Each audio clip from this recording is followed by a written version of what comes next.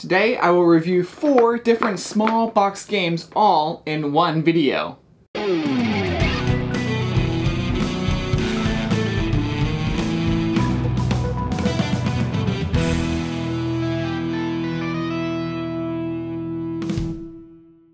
Thank you for joining me here at Tantrum Mouse Studio D. I'm Kevin Delp. Today, I want to show you 4 different small box games that have recently hit the market. We have My City, Roll and Build, Clever Forever, St. Patrick, and Skoventyr. All of these not only have very different themes, but also very different board game mechanics. So let's dive in first with My City, Roll and Build. This is a roll and write version of My City from Cosmos. Reiner Knizia designed both games. Here's a quick overview of My City Roll and Build. Up to 6 players can play at a time. There's basically 12 games in the box, 4 chapters with 3 episodes per chapter. The main idea is that dice are rolled to give you a shape and a kind that you have to draw on your paper.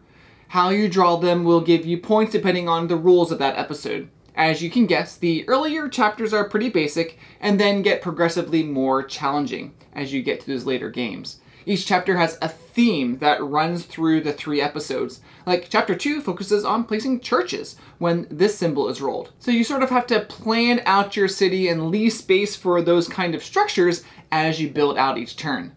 Many of the episodes have a race mechanic where if you are the first to cover certain icons, then you'll get more points. And if you are familiar with the original game, you want to surround trees and cover rocks. Trees give you points. Empty spaces at the end of each episode are going to give you negative points, but rocks give you even more negative points if you don't cover them. Now, Melissa and I have played this 2 players from start to finish. I'd personally say I liked chapters 2 and 4, with chapter 4 being my favorite. There are some legacy elements included in chapter 4 where if you don't surround the bandits, then you have to draw them on your paper for the next game. Now, I wish there was more of that in the game itself. I think the game could have ramped up faster, maybe combining chapters 1 and 2 together and maybe even chapters 3 and 4, and then that would leave you with more legacy stuff later in the campaign, like maybe introduce railroads or something like that. Another thing that was sometimes frustrating were the dice rolls. In the original My City, you sort of knew generally what kind of shapes would be used for that given game. But in this new roll and write version, you never really knew. It could be just a 1 little square, or way up to a 5 square piece you needed to draw. Now the game does mitigate this a little with the ability to take a negative point and skip that drawing phase if you really don't want to draw it, or you can't draw it in your city. One thing I really did enjoy was the groupings of the types you're trying to keep together to get you even more points. There's a die that shows X's, lines, and solid. This is the type of building you have to draw. Well, in many of the episodes, you get more points if you can keep those like kinds together. That brings a whole new level of strategy and planning that I found very rewarding and sometimes frustrating, but overall thought it was fun. I also like the way the shapes are made from the roll of the 2 dice. The 2 halves of the circle come together and there you have your new shape. Pretty ingenious. And now that we've played the whole campaign, I'll probably just go back and play the last chapter again. The nice thing is there are quite a few sheets for each episode, and the sheets are double-sided, which is nice. I think this game can appeal to anyone, even if they've never played a roll and write game before, since it has a pretty easy learning curve throughout. Although I will say that I think there are much better roll and write games out there. So let's move on to Clever Forever. This also uses dice, but in a completely different way. This is the 4th in the series of clever games. First with That's Pretty Clever, then twice as clever, and then Clever Cubed. And now the newest one, Clever Forever. It uses the same basic mechanic if you're familiar with the other versions. Roll the colored dice, picking one that you're going to activate on your sheet, and the colors correspond to different sections, and how well you do in each section will determine your score. So this game is like a dice drafting combo-tastic game. I've had it where one placement of a number led to a series of putting numbers all over because they all chained together. It can be really, really satisfying. This 4th game is probably the most challenging of the 4, so if you've never played any of them, I definitely recommend the first one. That's Pretty Clever. But this one is fun, just a lot more to grapple. In the yellow section, there are 3 different rows to put numbers. The top You are going from high to low. The middle actually gives you negative points and the bottom positive points. Of course, you're getting bonuses along the way, and you're also getting points if you can complete columns. The blue section is a little bit more forgiving than the other versions in that you only need to cross out 2 numbers in a given row in order to activate it. The gray section is sort of like the Tetris level as you try to fill in the different polyomino shapes based on their size. Completing the columns is the way to get a lot of points here. Each square in the green section has 2 spots for numbers. The bottom gets you the bonus. The pink section will only give you the bonuses if you put a 5 or 6 in the box, but 2, 4, and 6s all give you extra points. 3s lets you put another 3 in the next box, but doesn't activate anything. In the game, there's also a way to increase and decrease the pip value. They call it shining the dice. If you really love the series, then definitely get the new version. But like I said, if you've never played a game like this before, or maybe you only play it once in a while, I really think the original is best. Next, we have a trick-taking game called St. Patrick. I did a little research and it looks like this game was originally called Salvage.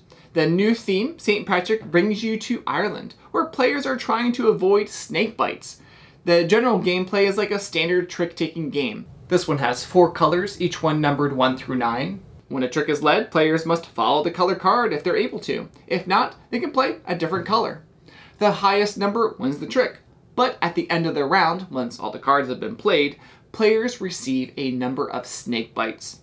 Each black card gives 1 snake bite. There are 2 7s in the deck, and they each give 3 snake bites. Now, the only way to heal yourself is to have relics. 1 relic heals 1 snake bite. At the beginning of each round, players go around and sort of bid how many relics they think that they'll need based on the cards they see in their hand. But if all the relics are taken, then everyone's going to be getting snake bites, and you have to rebid. The other clever thing is if one person takes all the snake bites in a given round, then that person is immune to all of the snake bites, and all other players each take 3 bites and relics can't heal for that round. The game's over once someone gets 20 snake bites, and the person with the fewest is the winner.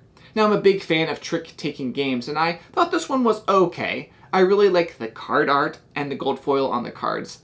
It's very aesthetically pleasing for a card game. But I think I wanted just a little bit more in the game. It felt pretty standard with either having enough relics to heal or try to win all the tricks. After a few rounds, players would make sure they take at least 1 bite so a player couldn't shoot the moon and take all the bites. So there definitely was some strategy in that. If you just want a simple trick-taking game with just a little added in with the snake bites, then St. Patrick is for you. Alright, let's move to the last one, Skoventyr. I will admit, the name is not what drew me to this game. It was the artist, my favorite, Vincent Dutray. The nice thing is, though, that there is a lore and pronunciation guide in the back of the rulebook, which I wish more games came with. This was extremely helpful. And this game, as you can see, came with a lot of words that need help with pronouncing them. This is a co-op game that can be played 1 to 4 players, and all in about 15 minutes. It plays pretty fast. The basic idea is that the players are working together to defeat the minions to win the game. And the game is trying to win by having the devil, who's called Eric, catch the Wokser, who is basically the guardian of the forest. This game is inspired from Danish folklore, so you get a little culture as you're playing the game. There's a ring of trees, and the devil is the one chasing Wokser. The players are choosing actions during the game from a display of cards. They let you do things like get cards in your hand, place allies in the forest, change up the market of cards, and fight the minions. There are different allies in the deck that all do different things. The left side of the card is activated when you take the card from the market, and they all hurt the players, like moving Eric 1 step closer, or damaging a tree. Damaging trees is not good because once a tree is damaged for the 2nd time, it's removed from the game, making the circle of trees even smaller. The right side of the card can be triggered from your hand and have good things like moving Eric backward, or even looking at the top 4 cards of the deck and putting them back on the top or even the bottom of the deck in any order you choose. There's a lot of tension in the game as the devil gets closer and closer, and you're trying to manage all the other things like keeping the trees alive, moving the guardian, and killing those minions. I like a co-op game with good tension, and this one has it. I like co-op games where you can adjust the difficulty level, and this one has that by adjusting the number of trees and even how many are already damaged. The game also comes with 2 expansion modules like Taman's Meddling and Rescue that introduces new things and new walk-to action cards. Not only is the art beautiful, but the components in the game are nice too with some chunky wooden pieces. So that is 4 games in about 10-ish minutes. I think I would rank them as follows. At the bottom is probably St. Patrick, just a little too basic for me, and then in the middle were the 2 dice games, Clever Forever and My City Roll and Build. And then at the top, Skoventyr. I love to know some of your favorite small box games. Let me know in the comments below. Please like this video and subscribe.